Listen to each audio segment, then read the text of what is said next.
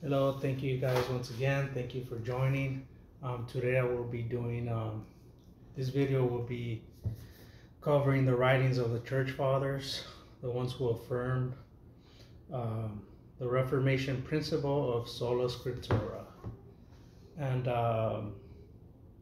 okay, just before you say I'm quote mining and all that stuff, I'm not saying that these early church fathers are Protestant. I'm not saying that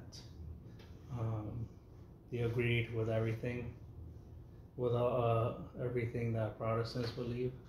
I'm saying that they affirm principles of Sola Scriptura and other things, but today I'm going to be focusing on Sola Scriptura.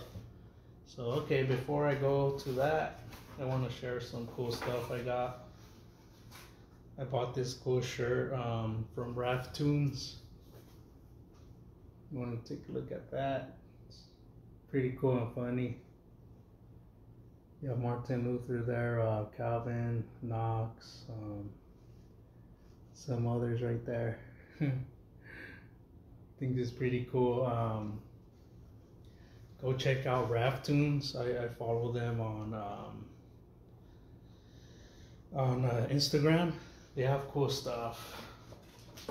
Also got some of these. They sent some cool stickers. Pretty funny. Let me just show real quick. It's Calvin.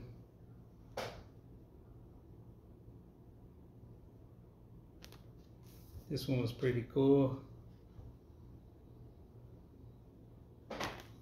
So it's Raf Tunes. Raf Tunes.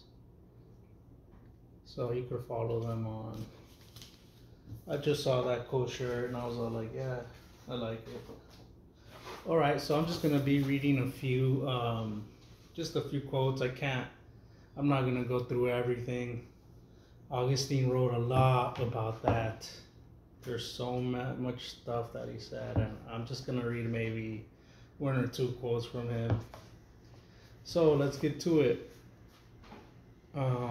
This is the early church father writings, the ultimate, affirming the ultimate authority of Scripture, the principle of Sola Scriptura. So we have Cyril of Jerusalem in 318, 386, which he lived. It says, "Have thou ever in thy mind this seal, which for the present has been lightly touched in my discourse by the way of summary, but shall be stated, should the Lord permit, to the best of my power with the proof from the Scriptures. For concerning the divine and holy mysteries of the faith, not even a casual statement must be delivered without the Holy Scriptures. Nor must we be drawn aside by mere plausibility and artifices of speech. Even to me, who tell thee these things, give not absolute credence, unless thou receive the proof of the things which I announce from the divine Scriptures. For this salvation which we believe depends not on ingenious reasoning, but on demonstration of the Holy Scriptures." So that was from Cyril of Jerusalem's Catechetical Lectures. Lecture 417.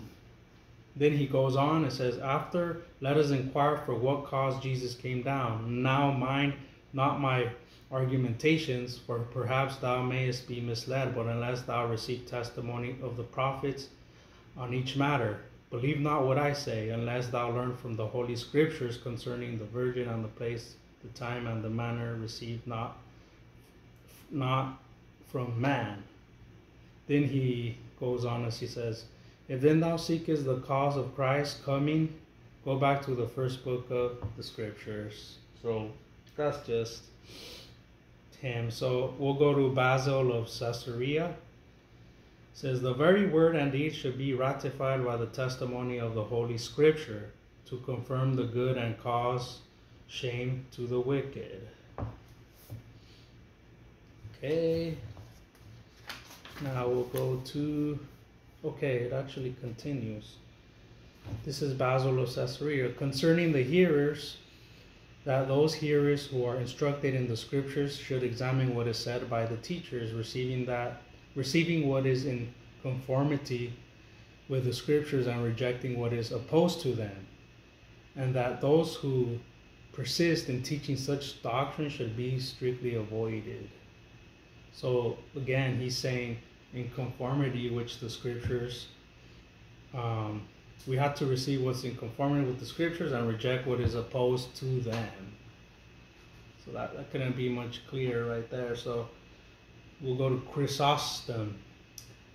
Let us not therefore carry about the notions of the many, but examine into the facts. For how is it not absurd that in respect to money, indeed, we do not trust to others, but refer this to figures and calculations. But in calculations upon facts, we are lightly drawn aside by the notion of others, and that too, though we possess an exact balance and a square and rules for all things, the declaration of the divine laws. Wherefore I exhort and entreat you all, disregard what this man and that man thinks about these things, and inquire from the scriptures all these things. So I'll read that again. And inquire from the scriptures all these things. And having learned what are the true riches, let us pursue after them, that we may obtain also the eternal good things, which may we all obtain through the grace and love towards men of our Lord Jesus Christ, with whom to the Father and the Holy Spirit be glory, might, and honor, now and forever, without end. Amen. So he said, basically saying, we don't trust other men with money. We do a transaction and we count our change. We're looking into our bank accounts to see if we were charged right and all that stuff. He's all like, how much more is it to, when someone's telling us doctrine, someone's telling us something regarding our faith. So we just believe blindly and just accept it, maybe because it's someone that we look up to, someone that we see isn't this authority. No, he says, inquire from the scriptures. He's saying, disregard what this man and that man thinks about these things. So that's a principle right there. So I'll go on to Jerome. I'm not going to read. There's so much. I have this book here. It's a lot. So I'm not going to go through everybody. And Augustine specifically, he has so much.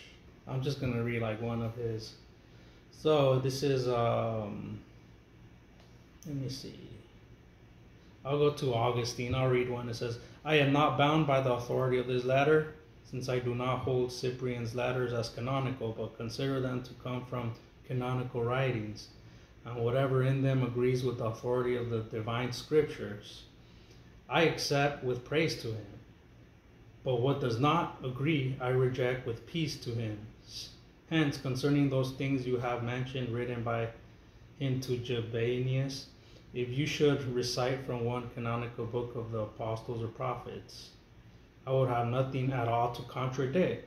But now, since you recite what is not canonical, in that freedom to which the Lord has called us, the view of this man,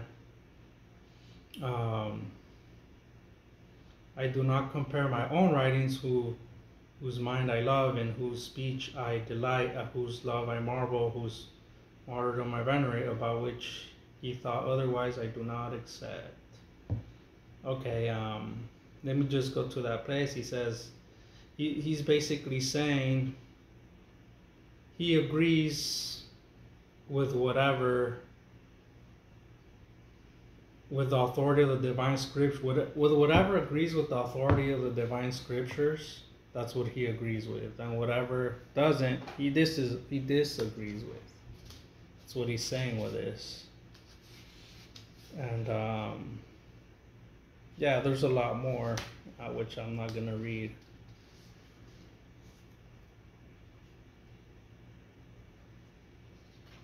They're too long for the video as well. And I just don't want to, I think later on I'll just do one video based on Augustine, but not this one. I want to read from others.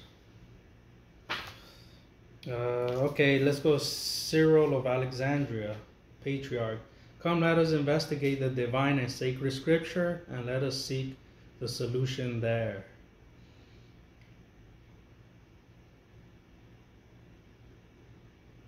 Okay, it says, Gregory the Great, in a silver, the power of speaking, a gold brightness of life or of wisdom is used to be denoted, and because heretics are so filled with pride for the brilliancy of their speaking, that they are not based firmly by an authority of the sacred books, which books are for speaking like a kind of vein or veins of silver to us, because from those identical books we derive the spring and source of our speaking.